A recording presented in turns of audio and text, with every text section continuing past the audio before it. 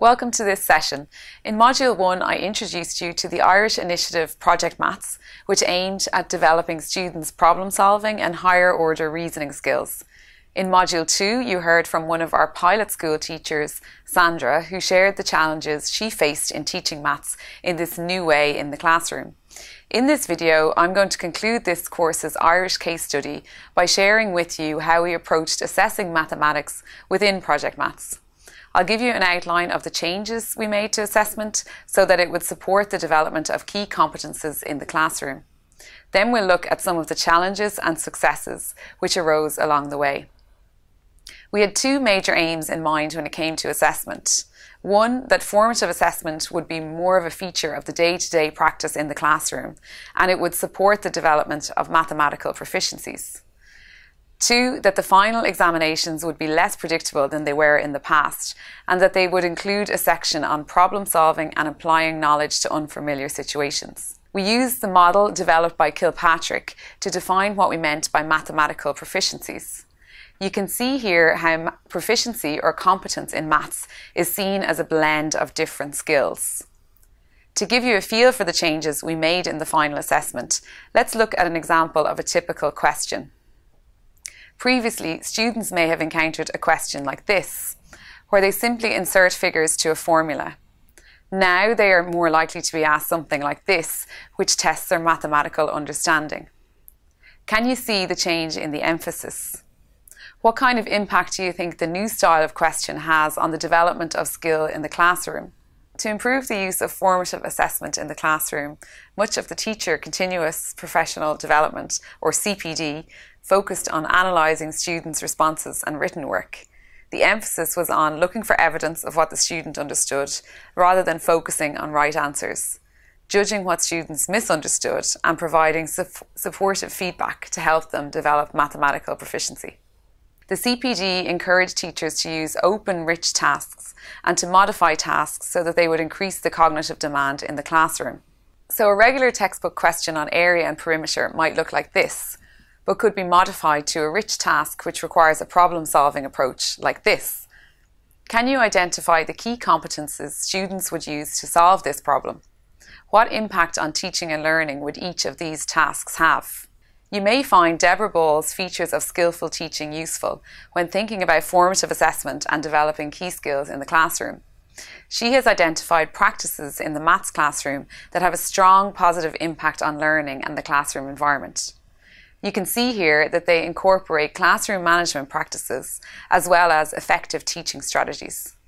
A skillful teacher becomes proficient in explaining, representing and modelling core content, setting up and managing small group work, recognising common patterns of thinking in a content domain, posing questions, eliciting and interpreting student thinking, establishing norms and routines for a respectful learning environment, selecting and using methods to assess students' learning on an ongoing basis, conducting meetings with parents. Employing some of these strategies posed a challenge for our maths teachers as they moved away from the teacher-centred model to one that was student-centred. As I mentioned in Module 1, currently assessment for certification at lower and upper secondary, which includes students aged between 12 and 18, is by way of an externally administered set and marked written examination by the State Examinations Commission. Assessment arrangements for maths at lower secondary, or what we call in Ireland junior cycle, will be revised in 2018, and from then on there will be a second school-based component. We are hopeful that these changes will be extended to senior cycle in the future. To improve the external assessment, we aligned the examinations with the learning outcomes. We removed the choice on the exam papers to ensure that students were exposed to all learning outcomes and could therefore make important connections across area of mathematics. The examination paper now also includes a section on context and applications. You can see the style and structure of the exam papers at the link available under Module 3 in the course library. Adopting the changed approach to teaching maths brought with it a number of challenges. These can be summarised as teaching to develop skill as well as procedural fluency, a change in the role of the teacher and the student, continued impact of the exam, a heavy reliance on tests in the classroom. Teaching to develop mathematical competences as well as procedural fluency and computational accuracy was perceived as a huge challenge. In essence, a reconceptualization of what maths teaching and learning involved was needed on a system level, and this was not without its challenges.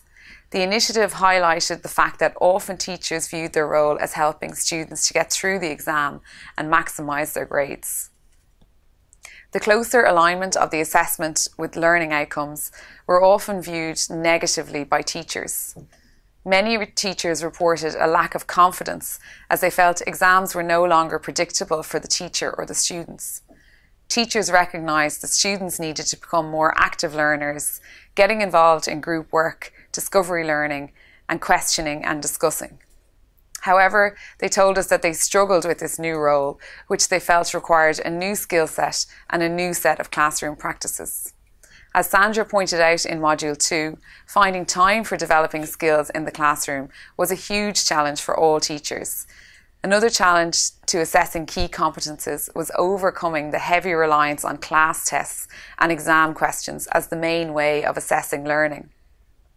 Although there is evidence that teachers are making use of other assessment practices, such as project work, assignments, and open discussion, further support is needed to help teachers develop new and trusted ways of assessing, focusing on improving learning. So how did we address these challenges? We prioritised listening to feedback from the pilot schools, conducted research on the teacher experience of the initiative, and shared it with all other schools. Summer schools were organised over a 3-year period where teachers improved their content knowledge and were given support in the new methodologies. Online forums were set up for teachers to share their practice. The huge investment in CPD is seen as one of the key enablers to the reform. The schools who adopted the syllabuses ahead of the rest of the country in the pilot were given intensive school-based support. We've discussed the challenges. Let's now focus in on 4 successes of the initiative around assessing key competences. The first is the alignment of the syllabus with the assessment, which was viewed by stakeholders as a huge success and one of the key levers for change. It was seen as essential that the final assessment examined key competences in maths, that students would be required to problem solve and to deal with real-world applications, and to show conceptual understanding in mathematics. This was achieved by all parts of the system working very closely together. The second success factor was the investment in CPD. The supports which were available for teachers are viewed by all stakeholders as central to the change in methodologies and the development of key skills in the classroom. This support took the form of intensive school reports for the initial schools and 10 days of in-service training for all teachers at post-primary level. Evening courses were available in education centres around the country. In some ways, the initiative exposed weaknesses in maths content knowledge and in mathematical knowledge for teaching. Requests for additional support were responded to, and a 2-year postgraduate diploma in maths education was made available free of charge. Improved teacher competence was another big lever. The most recent research indicates that students are frequently undertaking activities which will help them develop key competences in maths. For example, making connections between mathematics topics and applying mathematics to real-life situations. However, more traditional approaches such as using textbooks and copying from the board also continue to be used. In the initial schools, though, the indicators are that students are more likely to be engaged in methodologies which are associated with the revised syllabuses. A link to the evaluation report is available in the course library under Module 3.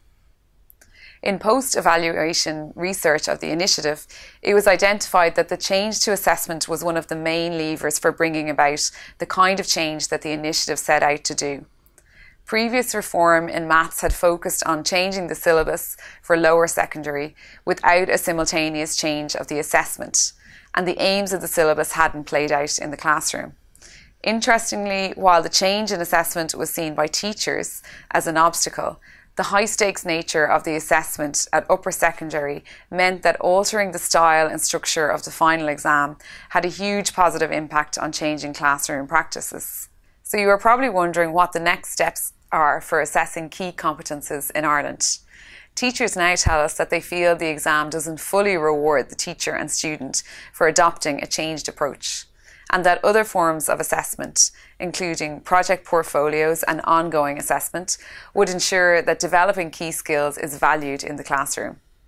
Under the new developments at lower secondary, a new assessment model will be designed that will better align the syllabus to the assessment for certification and properly support the development of key skills in the maths classroom. It is our hope that we can build on this in the future and in time introduce a second school-based assessment component for mathematics at upper secondary level. Remember that you can access further reading material and related resources to this session from our course library, including the report on teachers' experiences of the initiative. We also encourage you to visit the course forum, where you can take part in an ongoing discussion linked to this topic with fellow participants and instructors.